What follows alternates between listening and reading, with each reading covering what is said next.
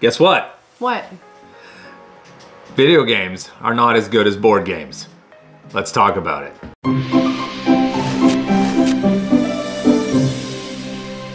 Hey, welcome back to the Board Game Junkies. Today, we are talking about why board games are better than video games. Totally, they are better. So to preface this, Sean, in his nerdy ways, no, I shouldn't say that. Why not? I don't know. I feel like it offends. I always call you a nerd, but to me you are a nerd because we have none of the same interests. Like, look at your mug, for Pete's sakes. You're not Baby Yoda. You're not or offending the child, anybody. sorry. You're not offending anyone. You can't offend me. I'm unoffendable. So Sean started off with video games, right? You only really got into board games like 10 years ago? Yeah, let's face it. So if we go back in time, I started playing games on Super Nintendo and NES. Oh no, that's the same freaking thing. N64. And then I transferred into computer games and been doing that ever since. So I have proof that I am a computer nerd as well as a board game nerd, which I will show you right now.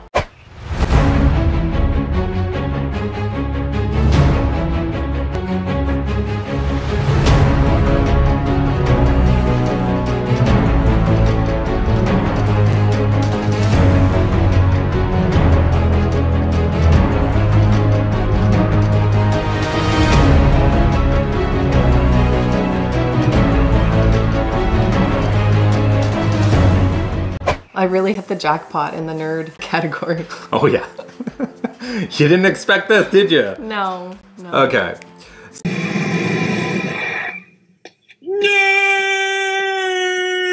I'm just saying that I understand like the difference between video games and board games and like what has happened nowadays compared to what it was like when I was younger. And I'm not saying that just because I'm getting older, like things are changing and video games are just not as interesting anymore. They literally are not becoming interesting.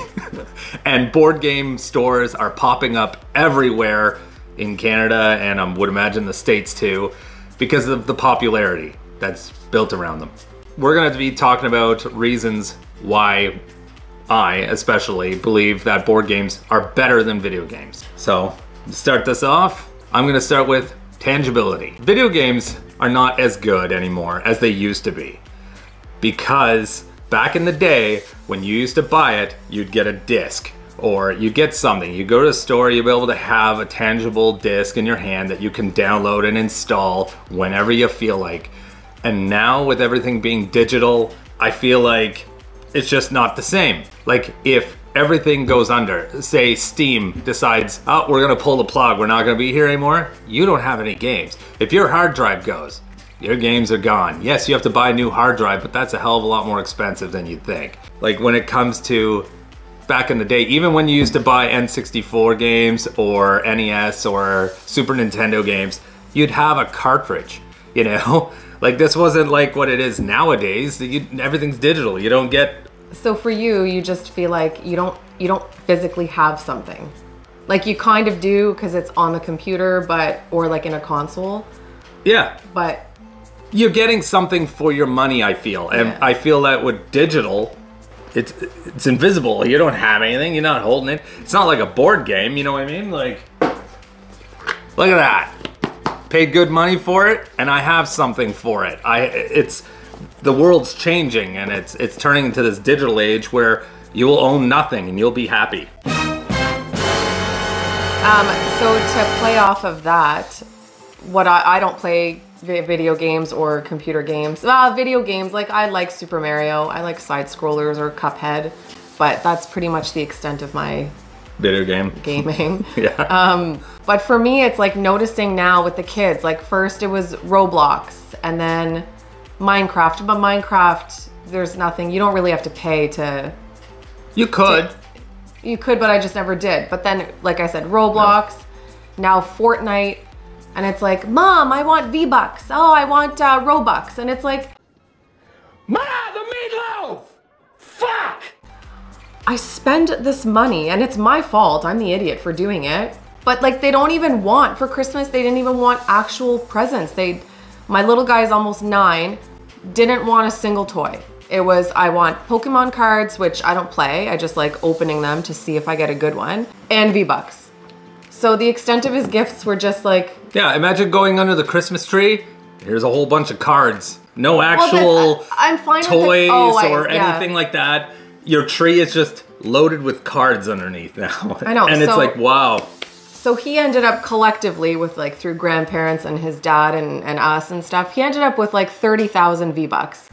Oh, that was gone in a matter of a day, maybe two. I'll give him the benefit of the doubt, maybe 2 days. Okay, well then, on that note... But wait, what do you get for it? Well, yeah. You buy yourself like a skin that everybody else could have. It's not unique. Like I was asking Sean about it because I don't know anything about this stuff, but it's like, you can't even create your own personal, like shooter person, you know? Like, let the shooting begin. Nobody say anything stupid or the shooting begins. Like you don't even do that. It's like you're buying a skin, Teenage Mutant Ninja Turtles or like The Weeknd, and other people have it. Or you're paying like, what is it? 500 V-Bucks for an emote? What's an emote? Like a dance like a that dance they do? move. Like, is it that loser one? Like, doo doo doo. Yes, it is. I don't know.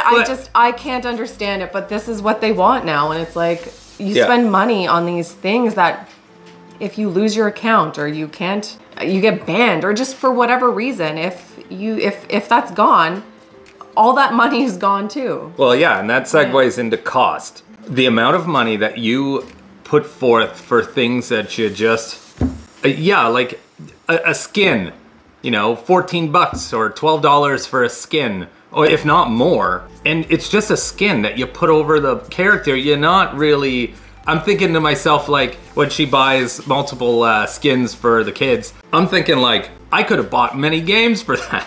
Like how many? I could have got like... It's true. Like when he had the 30,000 V-Bucks, I think it was 150 bucks, maybe more, $200. Well, collectively it was more than that, but yeah. And yeah, gone through it within minutes. I was like, oh my God. And then the store comes out with something else they want, because that's what they do, right? Yep. And then it's like, Mom, can I get more? And I'm like... Are you crazy? Like, I just can't. No. Yeah, it drives me up the wall. Yeah. I can't even accept it. Like, I look at it and I'm like, oh, it hurts so much. I could have bought so many awesome board games for that. Yeah. But, you know, teach your own. I guess comment below if you think that we're in the wrong. If you think like, digital skins are well worth the money.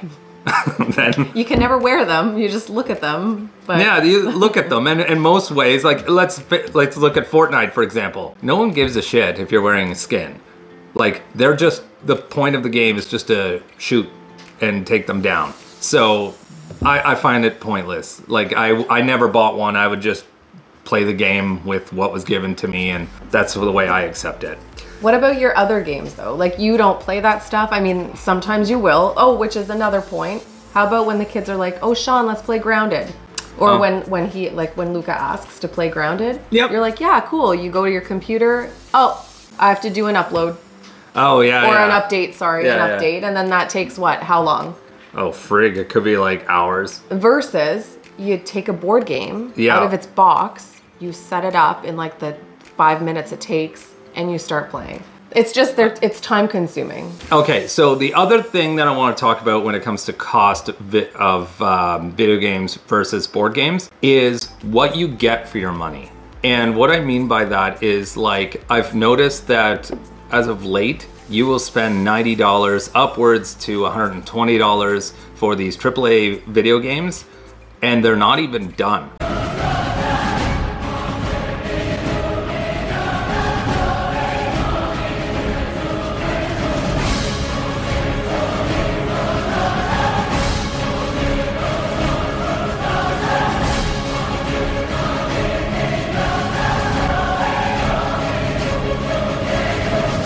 They come out and they're not even complete. So you're paying for a game that's not done?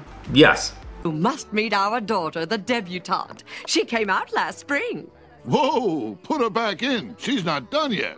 Why? Like you'll get it, it'll crash a whole bunch of times. Maybe there's content that's missing or it's glitchy because they didn't even finish the game. They didn't even play test it. And the other thing I wanted to say is that when you buy a board game, there is no, oh, there's glitches or it's not complete yet and I have to wait. Our only glitch when we play is when Sean doesn't read the instructions properly. Read the rules. Hi. All right, let's see. English side ruined. Must use French instructions. Le grill? What the hell is that? You know what? I do a mix of reading the rules and like watching people play it, and then I figure it out that way. It's easier for me to do it that way. And then I put it together, and sometimes we screw up. I mean, we all do, right? So video games are boring and lacking content.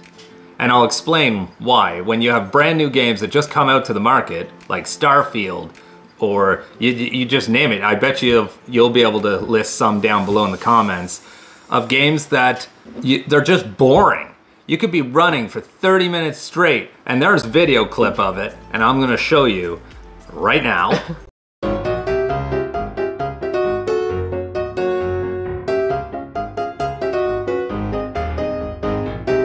Now that you're back, now you could see that these games are so open world and so vast, and the developers, all they care about is the graphics of the game. Which are great. Like Yeah. I can appreciate the graphics, it's cool. I would never go sit down and play one. Yeah, but there's they something. look great. Yeah, there's something more important though than the graphics, which is the gameplay.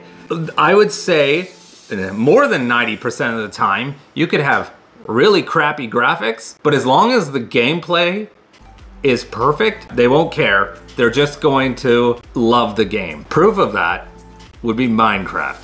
It doesn't look very great at all, but the gameplay is fun. So it edges out just because of that. But that being said, board games are better. No. I agree, they are better. So they, you know, like you have there on your little listy list. Yeah. They bring people together. Like Sean and I typically play the games just as duos. But we've been really like getting the kids into playing stuff more. So we've spent a lot of time over Christmas break playing Catan with them, which is really fun. They enjoy it. It gets them off the electronics, gets us to socialize, gets them to use their brain. Even for me, like I've worked not so many jobs, but like I've had a couple jobs in the past where I was at the airport, and like one of them was fueling. Well, that's where we met. We were both working at the fuel tank, or the fuel farm, sorry. And like you fuel airplanes, it's the same monotonous thing. Like, you know, pull up, park your truck, chalk it, get your ladder, hook up. Anyway, my point is that it doesn't take a lot of brain power. Yeah. And then after that, I started working at this hangar. And I mean, obviously there were flights that occurred, but for the most part, I sat at the front and I Netflixed and chilled for my entire shift. Like I could go like an entire week with, it was just a quiet week and there was no flights going on, and I would just sit there and I was essentially babysitting this empty hangar. That would be the best job ever. Yeah, I mean, it was cool. It was fun for sure, but like I noticed my brain starting to deteriorate.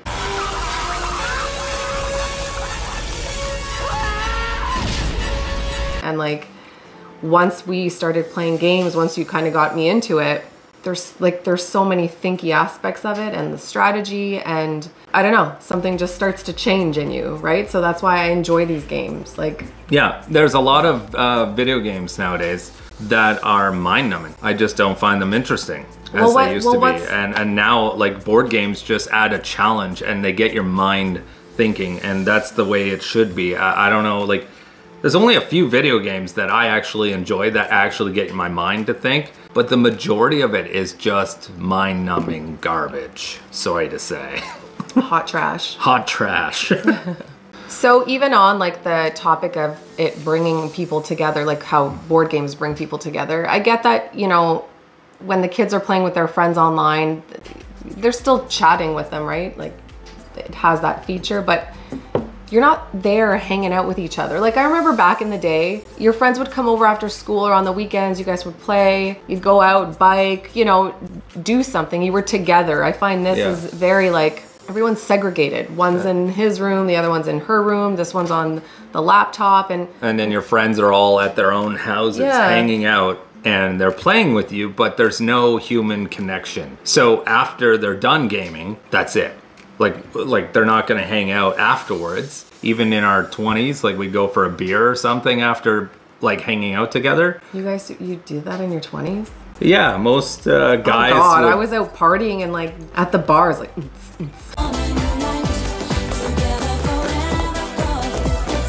And Sean's here like, guys, let's go play some games and then grab a bite to eat. Yeah, we're gonna set up a LAN party and then oh we're gonna God, no, please stop. No.